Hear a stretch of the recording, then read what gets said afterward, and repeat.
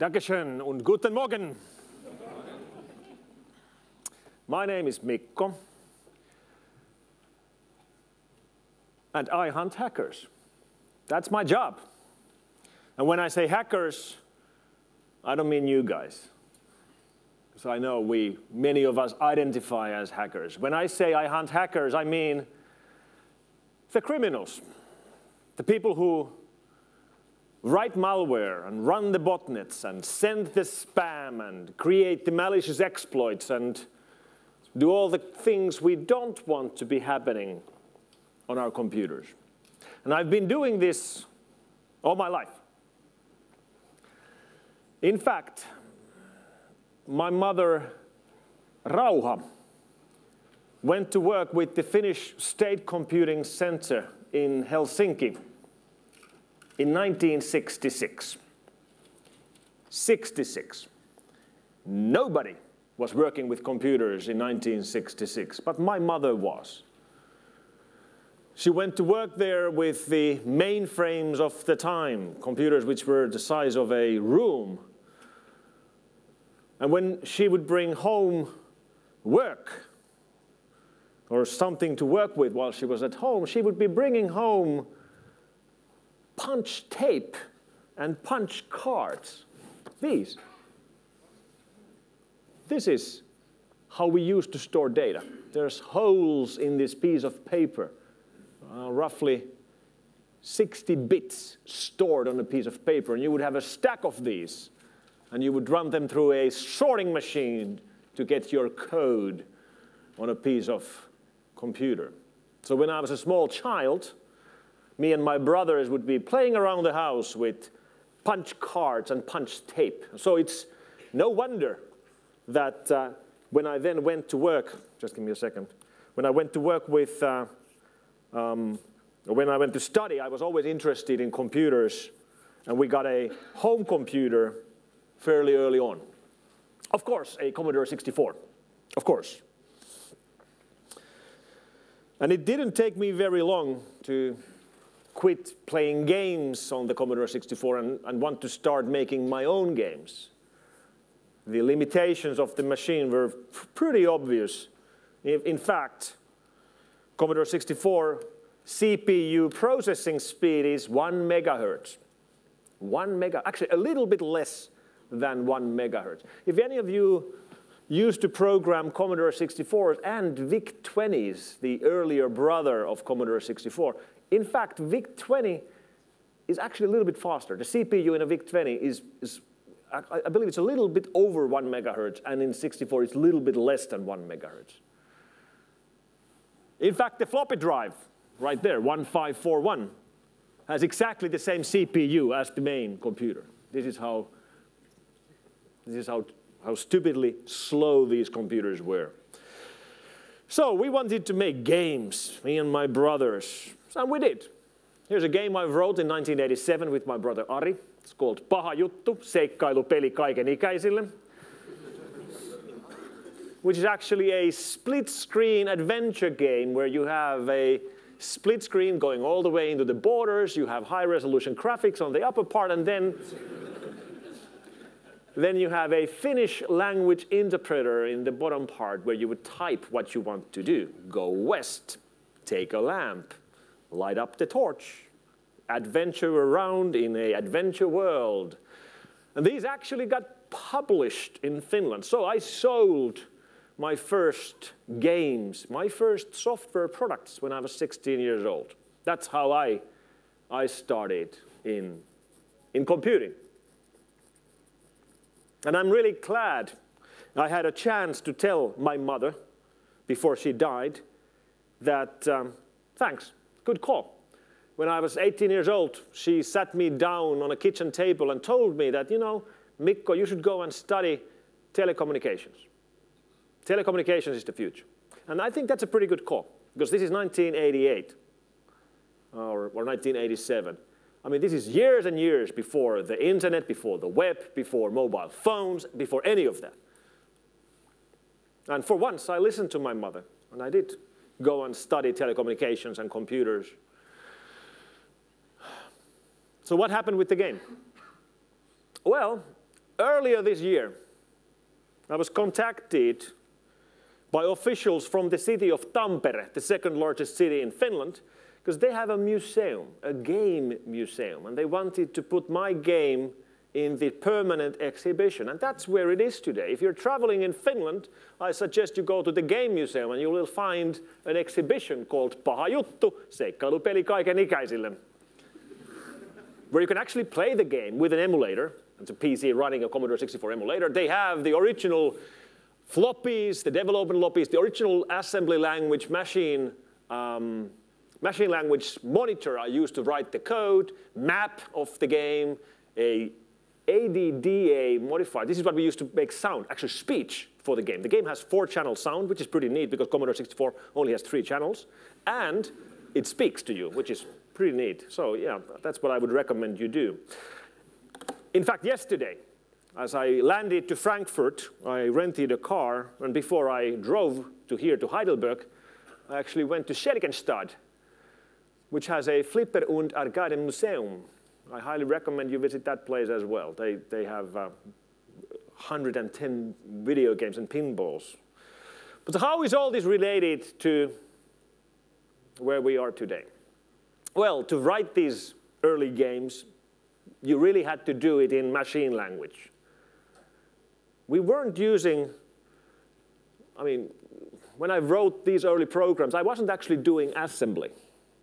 I was really doing machine language. What I mean by that is that I didn't write code and use an assembler to compile it. I actually used a machine language monitor to write the stuff straight to memory, which means when you had to move things around, some part of code got too big, it wouldn't fit where you wanted it to be, and you had to move it around, then you had to manually change all the chunks, because you weren't compiling it, you were just patching it in memory.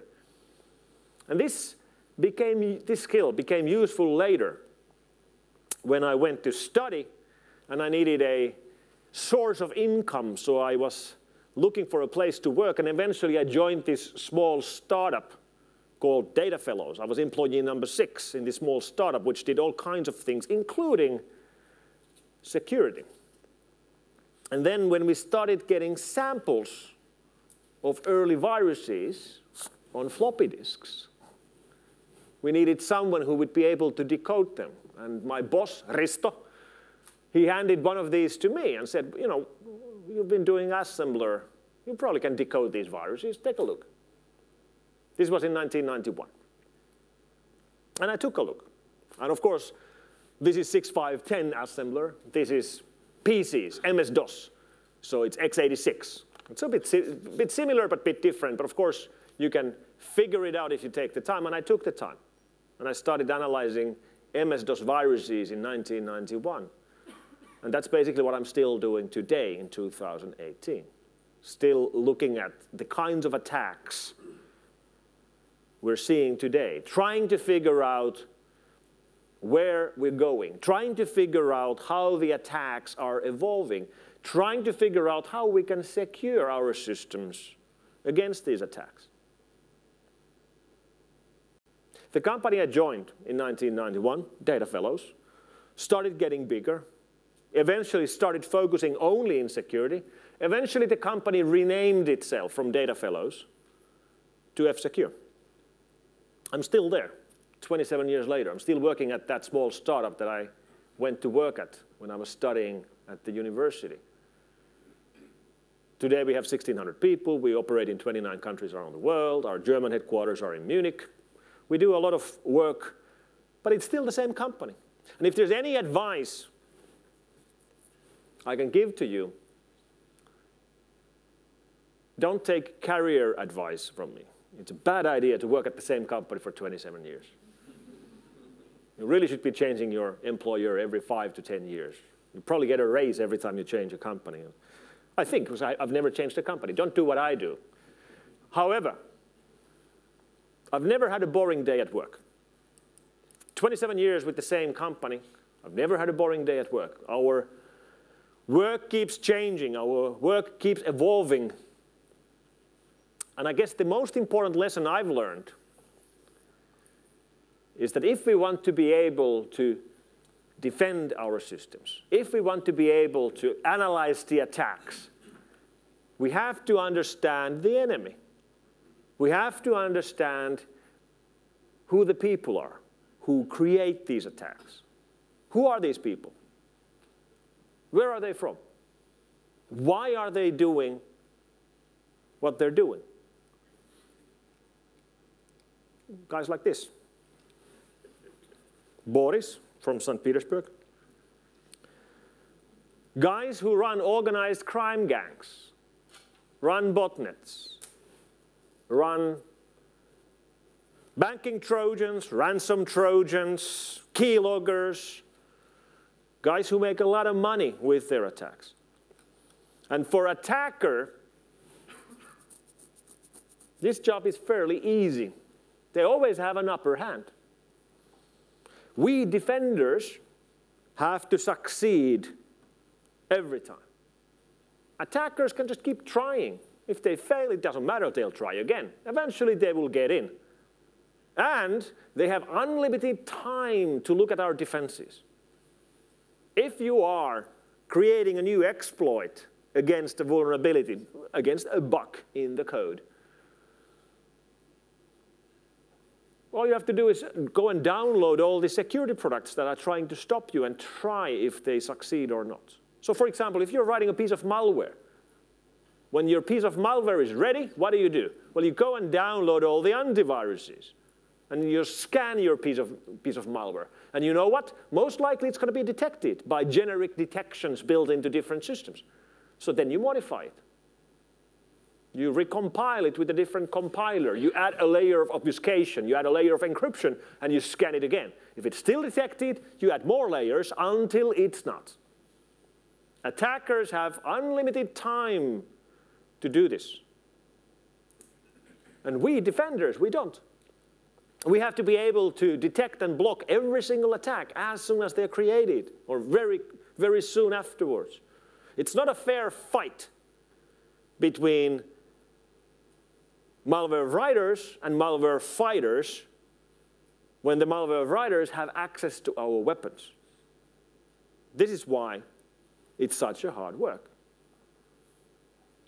Security is hard. That's why some of the brightest minds in technology choose to work in security. When I speak with our developers, our analysts, our reverse engineers, I'm always amazed about the level of skill and dedication we have, not just in our company, but in security in general. And I believe it's because people think that this work matters. Like, if you're a really good developer, really good reverse engineer, you can work in any area of IT. You can go and write games, or, I don't know, CRM systems, or operating systems, or backend systems, or virtualization platforms. You can work in any of those. But when you work in security, what you're actually doing very directly is that you're helping people.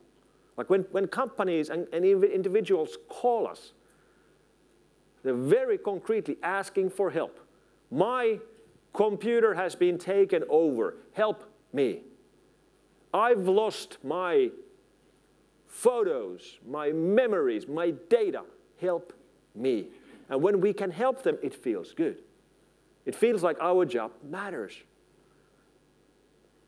Sure, the same people could be writing games. And games are fun. I love games. But there is a difference here. And of course, security companies are businesses. We're trying to make a profit here. But it's just a little bit more than just making profit. It's also about helping people. And this is also why security companies do surprisingly large amounts of cooperation. Yes, security companies are competing with each other for the same market, for the same money. But our low-level developers and analysts and reverse engineers work together with similar guys from Symantec, McAfee, Kaspersky, Avira, G-Data, all these companies. We share samples, we share information, we sit on the same mailing lists, we ask each other for help, and we help each other. Why? Because we are fighting the same enemy. If you work for a game company. Who's your enemy? Your enemy are the other companies, the competitors.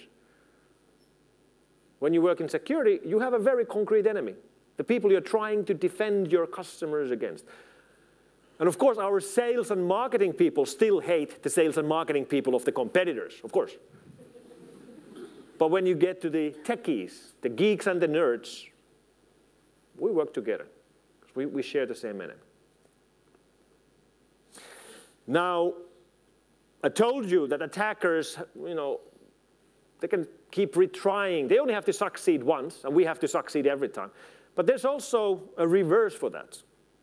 If an online criminal wants to stay uncaught,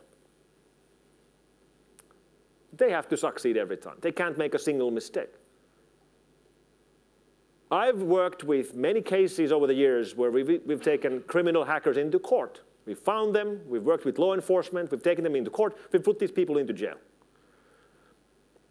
And almost always the story on how they were caught was that they made a single mistake. Once logging into an IRC chat without using Tor or a VPN or some anonymizing proxy, revealing their real IP address for once. That's enough. And attackers have a hard time bringing the profits they make into the real world.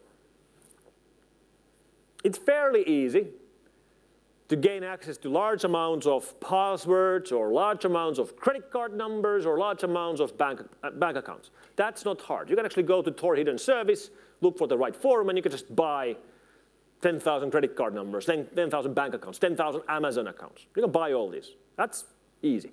The trick is, the hard part is, if you have 10,000 credit card numbers, how do you convert those credit card numbers into a Land Cruiser or a Ferrari? Like, how do you actually do that without getting caught?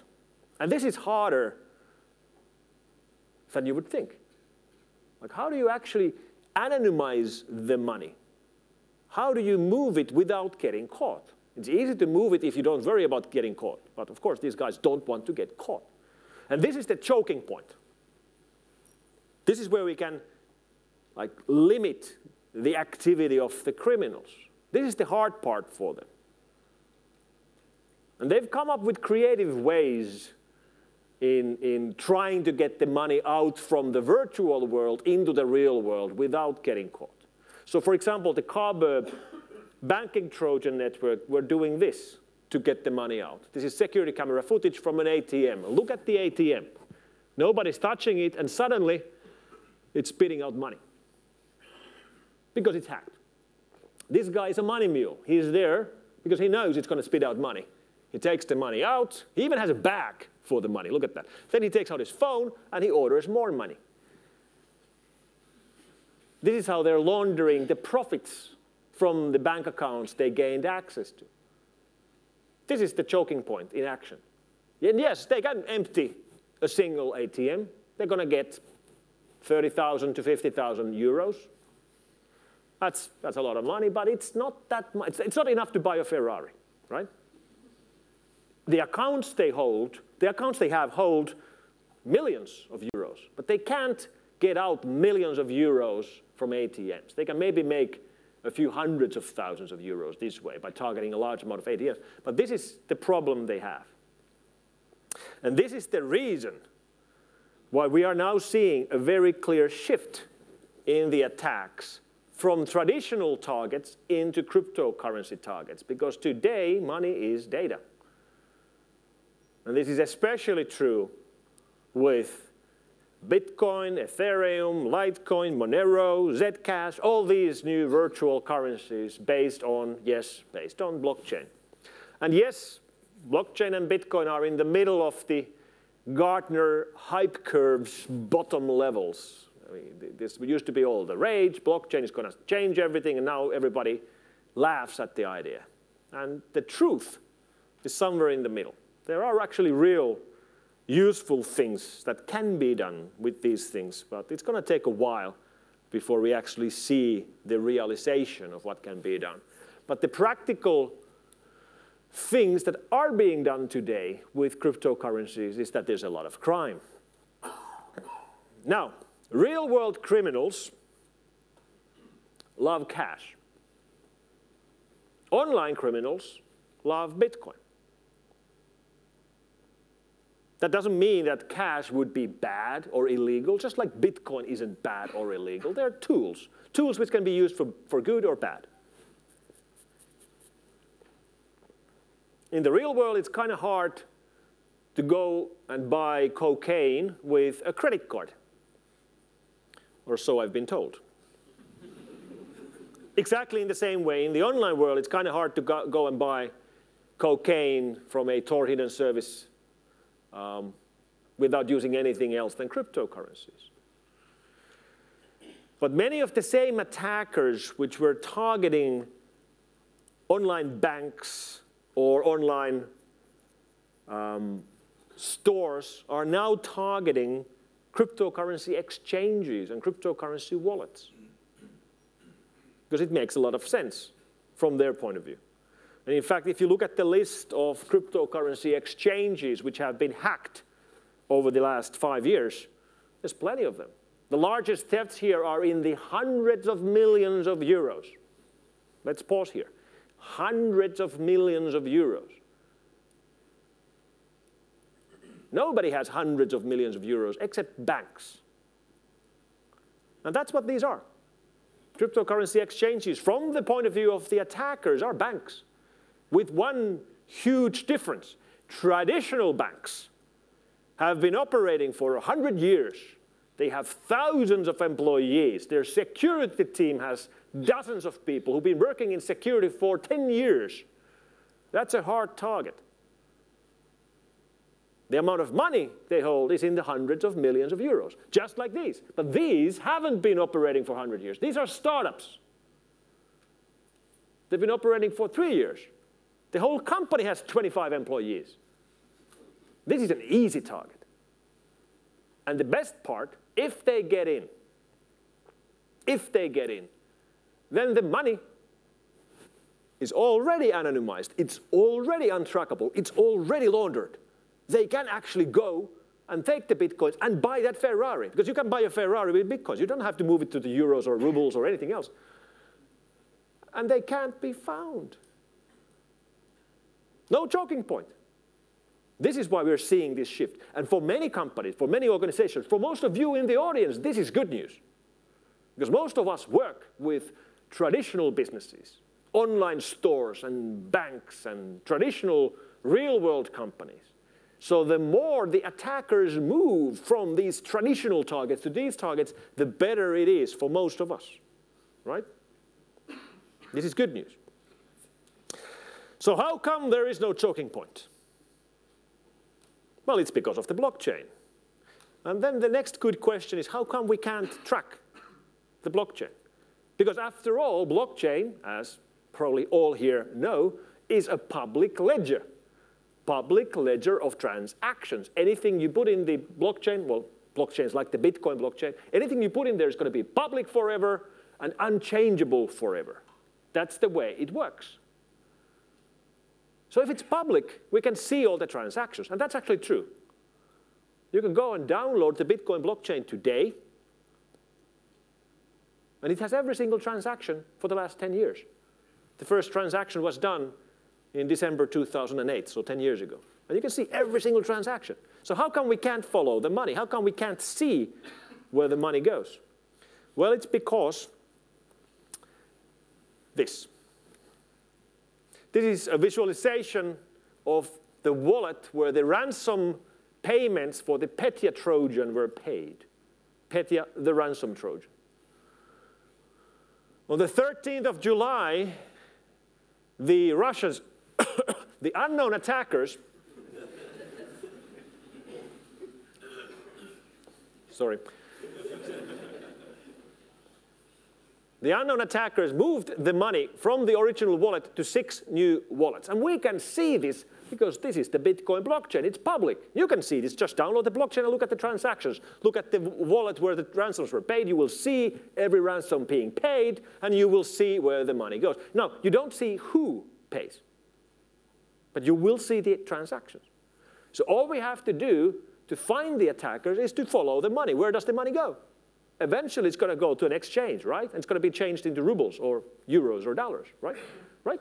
Well, this is the 13th of July. On the 14th of July, they started moving the money from these accounts to these accounts.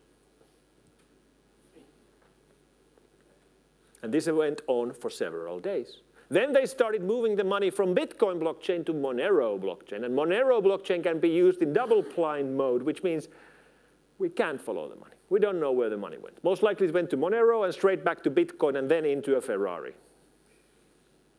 And we don't know where it went. No choking point. This is why the criminals love cryptocurrencies. And this is why we've seen this massive growth in ransomware Trojans. Our ransomware map doesn't even fit to a single slide anymore. There's more than 300 gangs making all of their money with ransom Trojans.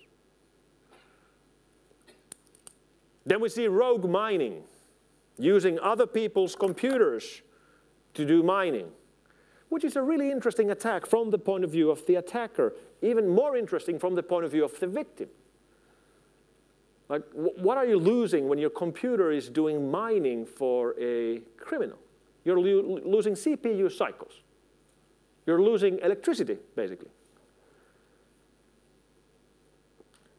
For most victims, this is a relief. Like when we tell a victim that, unfortunately, your systems have been infected with a criminal Trojan.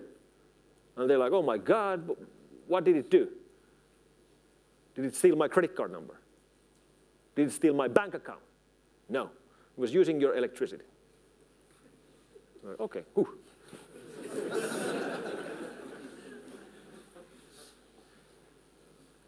We are seeing crypto-jacking attacks, which are the kinds of attacks where attackers take over websites, install a JavaScript snippet, which will then use the browser to do mining.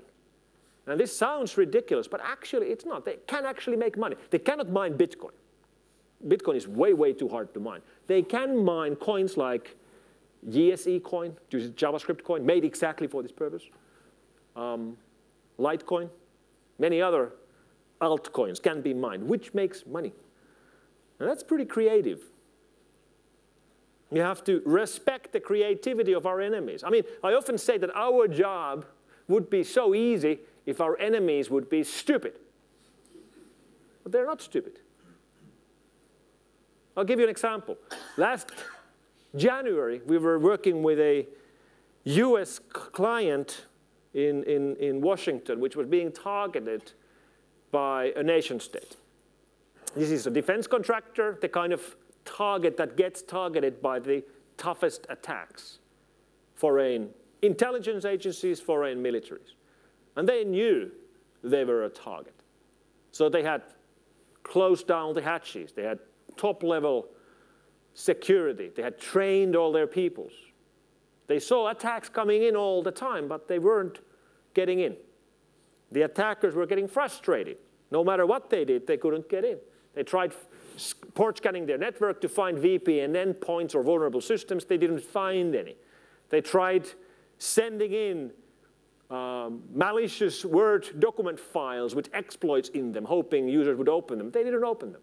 They sent in PDF files with exploits. They didn't open them either. They were trying to send them emails with links to websites which would have exploits, which would take over the browser to get in. Users weren't clicking on the links. Right? The ideal situation. Then the attackers tried one last trick, which is that they emailed a couple of key employees with a very simple, very short email, which was a thank you email. An email which simply said, dear recipient, thank you for subscribing to our mailing list. From now on, we will be sending you an exciting mail every day. Best regards, YouPorn. Now imagine yourself being at your workplace, sitting at your computer, getting a mailing list announcement from a porn site. You're like, holy hell, like, did anybody see it? Like, who subscribed me here? Where's the unsubscribe link? There. And they click the unsubscribe link, takes them to a website, exploit, ban. Our work would be easy if the enemy would be stupid. They're not stupid. They're clever guys. They come up with creative ways of fooling the users, creative ways of gaining access to the systems. Now, we do a lot of red teaming and penetration testing. We have guys who do break-ins. I mean, you can hire us to break into your network, and then we will break into your network. You can even hire us to physically break into your offices, and then we will break into your offices. But the tests, the kinds of tests you get when you hire a company like us are actually fairly close to the kind of attacks these guys do. And by the way, look at these guys march. They're pretty good. I mean, I've seen your army march. It doesn't look like this. So when you hire a company to do a red teaming exercise or do a penetration test, that company will then start targeting your network. And they will not give up.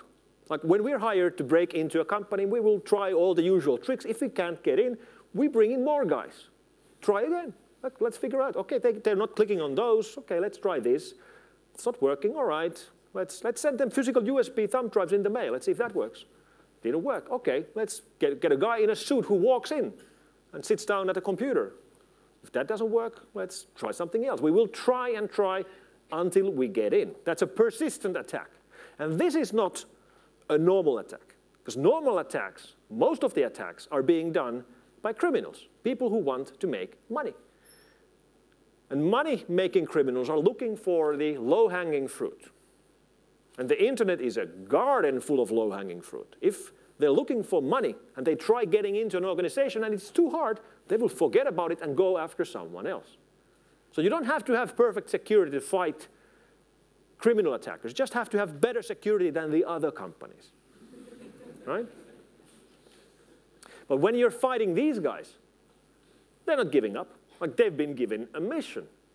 They're working for a foreign intelligence agency. A general has told them that we need this information. The information is in that company. They will try getting into that company until they get in, because that's what they were told to do. I mean, they're not going to change their mind that this is too hard. I'm going to go and hack some other company. So this is what you get. When you hire a penetration test, you're actually getting tested against this kind of attacks. And that's very good if you're fighting governmental attackers. But most companies are not. Foreign intelligence agencies only target very specific organizations. They're not going to target most of you. To be targeted by a foreign intelligence agency, you have to be doing something pretty interesting. You know, like a defense contractor, some high-level R&D stuff. If you work for, I don't know, a restaurant chain, a pizza chain, you're never going to be targeted by Russian intelligence. They're not going to hack in to steal your recipes. No matter how good your pizzas are, they're not going to hack in to steal your recipes. But if you work for a pizza restaurant chain, you do have to worry about criminals, because you do have payroll information, online banking systems, credit card information. That's very interesting to criminals. So you have to think about your enemy. Like, who are we? What do we do? Who might want to hack us? Who might want to hurt us? Who might want to embarrass us? And then you start building your defenses against the enemy that's most likely to hit you. For some organization, it is this. For some organization, it's not. Now, whenever we speak about governmental attacks, we keep getting back to Russia and China. And Russia and China are obviously very active with offensive cyber attacks. That's a fact. But there's also a huge difference in the visibility Russia and China has against the rest of the internet. It's actually quite surprising. When you think about Russia, Russia is a big country. It's the biggest country on the planet. They have a huge amount of people. They have some of the best technical universities in the world. Massive amount of mathematicians and physicists and low-level coders and developers. It's actually a bit surprising that there are no Russian technology products that we would know. None of us are using Russian IT services or tech. We don't have any Russian technology in our pockets, unless somebody has a Kalashnikov in their pocket. But then when you look at China, we can all name like 5 Chinese tech companies right away, like, you know, Lenovo, ZTE, Huawei, OnePlus, Xiaomi. We all have Chinese technology in our pockets right now. And yes, China is bigger. They have almost 10 times more people than Russia, but still, it's quite surprising that Russia is unable to produce technology success stories for the rest of the world. The biggest technology success story out of Russia is Tetris. That's the one we all know, and that was 30 years ago. So there's a huge difference in visibility. Nevertheless, Russia is very active in their attacks. The biggest and most expensive computer security incident in history happened last year. The NotPetya attack, targeting one country on the planet, targeting Ukraine. Why Ukraine? Because Russia is at war with Ukraine. So when 2 countries are at war, and one of the countries launches computer-based attacks targeting the infrastructure of the other country, that's what we call cyber war. Most of the times when you read the term cyber war from newspapers, it's not cyber war. It's, you know, spying or, you know, whatever, which is not war. But this is war. So how did Russia target one country? How did they target Ukraine in the NotPetya attack last July? Well, they did it by hacking into a software developer in Kyiv, in Ukraine, a company which was developing a financial software called MEDoc, which is the de facto standard financial bookkeeping software in Ukraine, used basically by all Ukrainian companies because this is the way you file your taxes to the government of Ukraine. As a company, you file your taxes by running this software and submitting your tax reports to the government. So they hacked the update servers of the company creating MEDoc. And on 29th of June last year, they shipped an update, an extra update, which was NotPetya. So if you were running this piece of software on the 29th of June, you got infected by this piece of malware. And then it started spreading like wildfire in your network, trying to steal admin credentials and then using standard Windows features which enable users to run programs on other people's computers. If it gained normal user privileges, it might be able to gain access to a couple of workstations. If it gets some admin privileges, it's much worse. If it gets domain admin, it's game over. And this is what happened across Ukraine. Basically, all banks were hit in Ukraine. Basically, all superstores and store chains were shut down in the middle of the day because all their computers were overwritten by NotPetya. NotPetya overwrites the master boot record, the first sector on the first side of the first hard drive in the system, the very first code which is executed when you boot up a PC. So when you get hit by Petya and you start the computer, it doesn't even start. It doesn't load any operating system. However, last June, last July, the story we heard in mainstream media about this attack was not about Ukraine. The story we heard was about Western companies getting hit by this attack. Companies here in Europe, in Asia, and in the United States. And these companies have nothing to do with Ukraine. They are not Ukrainian companies. Why were they getting hit by this attack, which was targeting one country? Well, even though they are not Ukrainian companies, they are global companies. These companies work in every country on the planet. For example, Maersk from Denmark. Every 5th container on the planet is being shipped by Maersk. They ship these into over 200 countries on the planet, including Ukraine. And if your company does business all over the world, it has to file taxes all over the world. If you do business in Ukraine, you have to file taxes in Ukraine. And if your company has to file taxes in Ukraine, you do it with ME-Doc. Which means you have at least one workstation in your network which is running ME-Doc. And if you had one workstation in your network running ME-Doc on 29th of June, you got infected. This is what happened to these companies. So was this collateral damage? Was this an accident? Maybe. There's another theory, which is that this was not an accident, that this was exactly what the Russians wanted to do. They wanted to send a message, and the message is, don't do business in Ukraine. If you do business in Ukraine, we will fuck you up.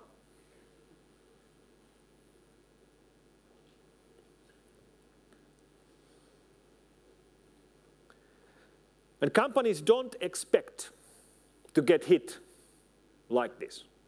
If these companies would have asked me for advice before this attack, if they would have asked me that, hey, we're running this bookkeeping software, which we have to run because we have to file taxes to the government with this software, and the default setting is to have automatic updates enabled, is that a good idea? I would have told them yes. Yes, that's a good idea. Because for 10 years, we've been telling companies to update their stuff.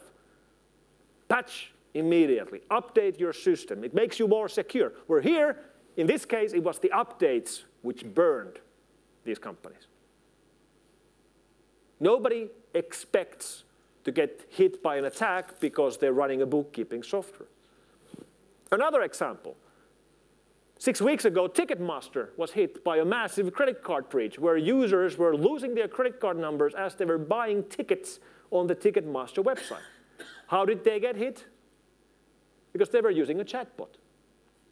You know these chat windows which pop up from the corner of the browser when you go to a website. Hey, how can I help you? You can help me by going away. They didn't create this chatbot by themselves. They bought it from a third party, from a company called Inventa. And Inventa got hacked. And of course, the way this chatbot is implemented is that it's one line of JavaScript that you insert into your pages. And Ticketmaster had inserted this chatbot into every page on their website. And when I say every page, I mean every page, including the checkout pages, the pages where you type in the credit card number. Nobody expects to get hit because they're running a chatbot.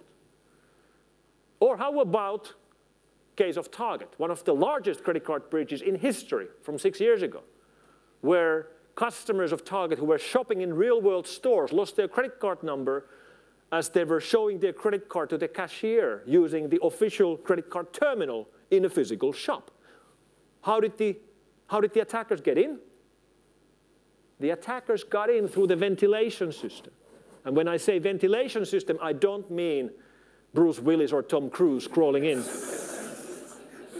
I mean that they got in through the computers controlling the ventilation systems. The ventilation system in this building is run by something like this. Although here in Germany, it's most likely made by Siemens, but nevertheless, something like this. Because these are Linux servers. They don't look like Linux servers, but they are.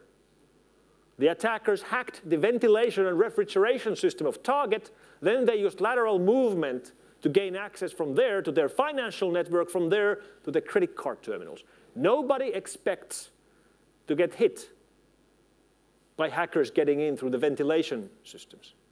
But that's exactly what happened. And we're seeing more and more botnets which are not infecting computers at all, but instead are infecting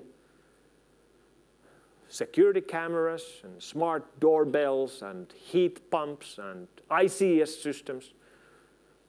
Botnets which only infect connected devices, including the Mirai attack, which we saw around a year and a half ago. Mirai, there's now 40 different versions of Mirai. But when we saw the original one, the first one, it was very interesting because it was used to create a global botnet, which was then launching a denial of service attack targeting the second largest DNS provider on the planet.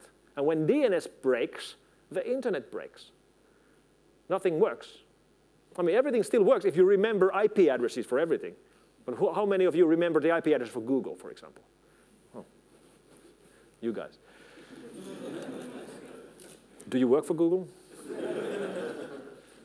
I actually have it written down. I have a piece of text file on my computer which has an IP address where you can use Google through an IP address if name services break. But these kind of attacks are getting more and more common. Attackers are creating more and more attacks which are not targeting traditional computers at all. And today, all companies are software companies. It doesn't matter what a company does anymore. The difference between successful and unsuccessful companies is how good they are in digitalization. This change has already happened. This means that computer security should be a board-level topic in every company, and I can tell you it isn't a board-level topic in all the companies. Computer security right now becomes a board-level topic only when there's been a breach. Or maybe there's been some big case in the news, like WannaCry. Then it maybe becomes a board-level topic in companies for one meeting. And that's not good enough. It should be a permanent topic. The CISO or CIO should be in every board meeting briefing on the security state of the company. But I can understand why it's not. You look at the average board member of a large company, these are people in their 60s, typically men in their 60s. These are not digital natives. These are not people who are comfortable around topics of technology and information security. So no wonder it isn't a board-level topic when it should be. And we can take every single attack we've ever seen, and we can divide all of these attacks into two different groups. They're either technical problems or people problems. In the end, technical problems are vulnerabilities, unpatched systems, bugs in the code. Every single vulnerability is a bug in the code. Programmer, the developer made a mistake, and we make mistakes because we are human. Humans make mistakes. We will always have bugs, which means we will always have vulnerabilities. But at least we know how to fight this part of the problem, the technical problem. The way you fight technical problems is that you figure out the bug, you fix the bug, and then you update and patch all the systems. Might be very slow, might be very expensive, but at least we know how to do it. But then we have the other problem, the people problem. Users. Goddamn users. If you could just get rid of the users. Because users do stupid stuff. Users do stupid stuff. Like opening every attachment they get in email, clicking on every link, following every link and giving their password to any field that asks for it.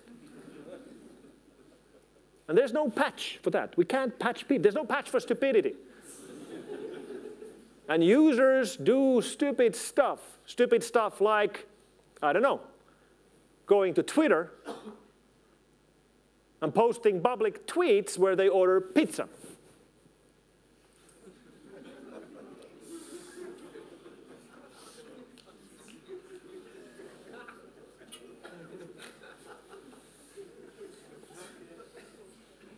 I quit.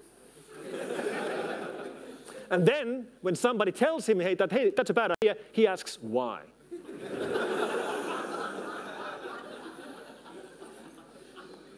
Maybe we have no hope. Thank you very much.